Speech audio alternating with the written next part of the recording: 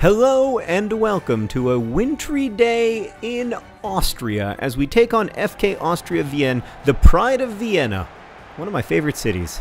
I've only been to Vienna once. I only spent 2 days there. I spent one of those days alone, walking around the city, and I just loved it. I have never been happier. As you can see right now, we are currently in second place in our Europa League group. There are 2 games remaining. They're obviously 2 big games. We need to get a result from one of these 2 games. So we're starting near our best team. I did put Hodor back in goal because I'm concerned about Rafo's ability to play in the snow. So I think Hodor, he's from Iceland. He should be accustomed to this kind of environment.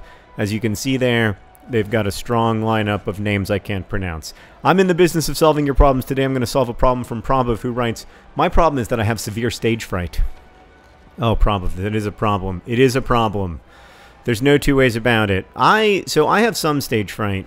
It's not as bad as it used to be. It used to be that I would throw up before almost any time I did anything in public. Like, even if I was speaking, in a way, it was worse when the audiences were smaller. Like, I remember I've done a lot of events, but like a lot of like book signings and readings and stuff in front of audiences that varied in size from like 2 to 8, or because if it's 1 person, you just sign the book and get the heck out of there. If it's 0 people, obviously you don't even have to sign a book. Though that's the wrong phrasing. The correct phrasing is you don't even get to sign a book. But if it's like if it's 2 to 8, I never know quite what to do, because it's just uncomfortable and weird. And so I used to get so nervous before I would do events, and I would often throw up, and then it's just like, that's stressful too. I didn't dribble out of bounds, did I? That's not like me. The throwing up makes it more stressful because then you got to deal with like the fact of having thrown up and the fact of feeling like you might throw up again and everything, which like compounds the nervousness. And I hated it. I hated it. I really didn't like doing public events of any kind. And I have to say, while I do enjoy it now, and I genuinely enjoy it, I still get really nervous. And the nervousness, the stage fright, the anxiety about it is something that I kind of have to overcome in order to do this thing that I know I like doing. But now at least I know I like. What are you thinking? Vinny? Come on. You're so much better than that. That was inexcusable. So now I can at least tell myself, and I think this is important, that you have to be able to tell yourself why you want to do the thing that you're trying to do. It's John Green. It's John Green. It's a cutback. He's open. It's off the bar. Oh, John Green. You're better than that. You're a finisher. I don't want to see it again. Oh, off the top of the bar. Mr. Managerinho, heartbroken, 82 years old. He's very cold. You know, when you're that old, you just can't get warm when it's snowing outside, no matter how hard you work. That's why you moved to Florida, even though it's terrible. No offense to the Floridians. Like, I am from Florida. I feel like I'm allowed to say that.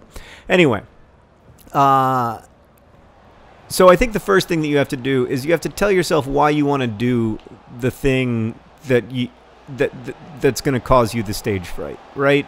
Like, maybe, okay, everything worked out better than expected. Hodor was there. Maybe you want to do it because it's required for a class and you want to get a good grade. Maybe you want to do it because you want to work on your fear of public performance or public speaking or whatever. Maybe you want to do it because it's a cool opportunity and you don't want to miss out on cool opportunities because your brain is telling you not to do them. There's all kinds of reasons why you might feel that way. We have another corner kick here. That first corner kick I thought was pretty effective, actually. That one was poor.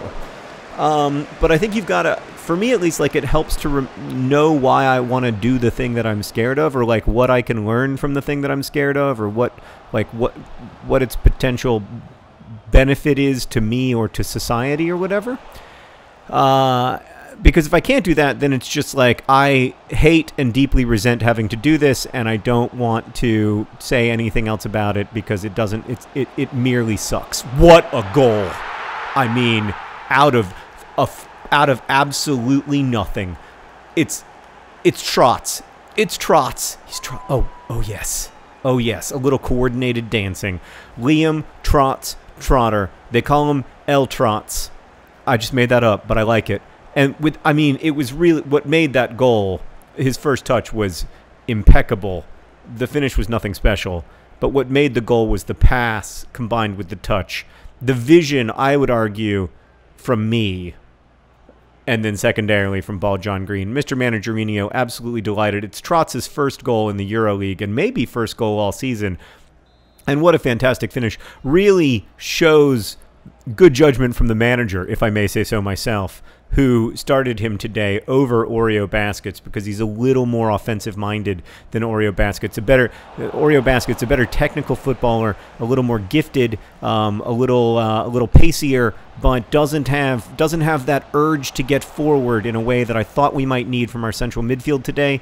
And I mean, so far, so good. Now it's just a small matter of keeping a clean sheet, which we haven't done in like 6 weeks.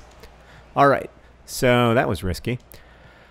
So once you know why you're doing this, and it could just be like, I'm doing this because I have to, but like if you can establish something you might learn from it, some way that you're going to try to get, like, have your life be better from it, then you know why you're doing it. Then, for me, I need to be prepared enough, but not, and I apologize if my peas are popping, by the way, because I don't have a windscreen.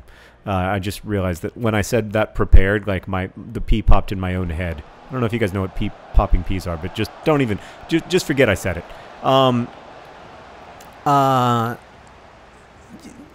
You want to be ready in the sense that you know about what you're going to say and you know how you're going to say it. But you don't want to be too ready in the sense that, like, you don't want what you say to sound like you've said it 10,000 times before. The first time I ever recorded a radio piece for WBEZ, the station in Chicago where I used to make radio commentaries, I was invited to record a radio piece by Amy Krauss Rosenthal, a writer I admired a lot. And I wrote this little piece, and she was like, "This is great. Can you come in and record it?" And I said, "Yeah." And I got there 5 hours early, which was a mistake, because I spent that 5 hours like memorizing and rememorizing the piece, and then when I actually like performed it on the radio, I sounded like I was reading a ransom note because it was so memorized, you know, that like I couldn't have any, there was no sense of like discovery in my delivery, and I think that's important. So you want to be ready, but you don't want to be too ready, and maybe it can even help you to be like, well, I'm ready, but I don't actually want to get like too prepared, because then it might get worse. Like, I don't know. I find that a helpful thing that I can tell myself when I'm trying to like calm myself down, when I'm like, my brain is telling me like, you are completely unprepared for what you were about to do. I always like to tell myself, yeah, but it's also bad when I am too prepared. So hopefully I'm riding that middle line. Then I talk to myself before I go on stage, and I tell myself that I am great. This is kind of embarrassing, but I'm just going to give you my honest... Oh, God. Oh, no. Oh, no. I've made a horrible mistake. I've overrun the ball. Oh, door. Made the save. Well, encouraged the guy to miss. Wow, that's a haircut. I mean, no... Every person in FIFA has that haircut, and no human being in real life has that haircut. I've literally never seen that haircut on a person. And if I did, I would openly mock them. They look like they're cosplaying a Mustang. Anyway. Oh, that's a good ball to John Green. That's a good ball to John Green. I talk myself up. I tell myself, I'm good at this, even if I'm not. I tell myself, like, you're going to go out there, and they're going to be super excited to hear from you. This is going to go great. And I keep telling myself that throughout the preparation process, like when I'm getting ready to go on stage. It's silly and a little bit cringy to say it out loud, but when I tell myself that, it is incredibly helpful. Like, I have so much more confidence, I guess, when I actually have to go out and do it. Like, I feel like, you know, if I can talk myself up, if I can make myself, even if it's, you know, even though I know that I'm just telling myself this and that it's not real, it's still helpful to say, you know, you're good at this. You know what you're talking about. You know what you're going out there to do. You know what's going to happen tonight, and it's going to be okay. And you're good on your feet, even though I'm not. And you can roll with the punches, even though I can't. And so I tell myself all that stuff, and it does, I don't know, that does help me. I'm embarrassed to say, but it does. And then the last thing I would say is that if you are in a position where, like, the tricks and tips of that people give you for dealing with stage fright, I don't ever look at the audience. You know, all the things you typically hear. I don't ever look at anyone's eyes in the audience. I wish I could, but I can't. So I look just above their eyes, and I like to have the lights as low as possible so that I can ideally not see anyone. You know, and I think you have to find, by doing this stuff, you find those tips and tricks that work for you. Some people say, like, oh, imagine everybody in the audience is wearing their underwear or something. That doesn't help me. But it does help me to say, like, I'm gonna be okay. I'm gonna make it through this. Oh no, I'm not gonna make it through this, Meredith. Please don't. Okay, it's a corner kick. It's a corner kick. Everything is fine. I just need to defend this corner kick. Defend it. Wasn't great, but I think we got a goal kick out of it. I'm going to make this third suggested substitution and bring on Frankenstein. We've got another corner kick to defend. It's terrifying. So if none of that works and, like, you still have severe stage fright, then you may have, you know, like, a clinical problem. And I felt for a long time like the only way that I could really deal with my stage fright. Oh God, that was almost the perfect pass. The only way that I could really deal with my stage fright was through medication. So I took beta blockers before I would go on stage, and that kind of worked, sort of. And so yeah, you can talk to your doctor about that if you can't find another way. Great save there from Hodor. And I don't think that's anything to be embarrassed about or anything to feel weird about. Like, lots of people have lots of problems and deal with them with the help of medication all the time, and it can help a lot. I know like professional performers who do that and find it very helpful and find that it allows them to continue doing the work that they love and that otherwise they wouldn't be able to do. The only other thing that I'd say on this topic is that you've got to give yourself enough time and space to be able to... Oh, shoot. Oh, Meredith. This is a disaster. It's an absolute disaster.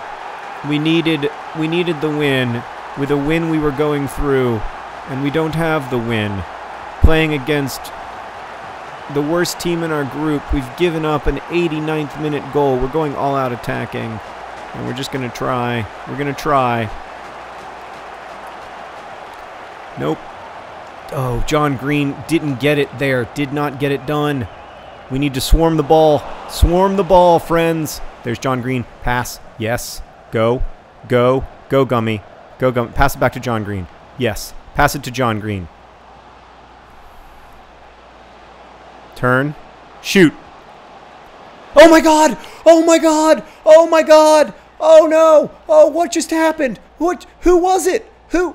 Freeze tag? Who was? I don't even know. I thought it was. I only shot because it was John. It was. It was Kaja. 17-year-old Wimbledon Academy product Kaja from outside the box. 51 overall skill level. I don't even know how he got into the game. Did I put him into the game? It's a magnificent finich. It's completely perfect. It is without flaw. What just happened? We've won the game. I have to go ultra. I'm parking the bus. Yes, park the bus. We won the game. We won the game with the last kick of the ball. We won the game, and that's how it's going to feel after you're done performing. When you overcome the stage fright to do the work on stage. It's going to feel this good. It's going to feel this magical. The European adventure continues. I think we've just guaranteed ourselves a spot in the knockout rounds. Kaja, 1 shot, 1 goal. I mean, he's starting the next game despite that hideous soul patch. Thank you for watching. Best wishes.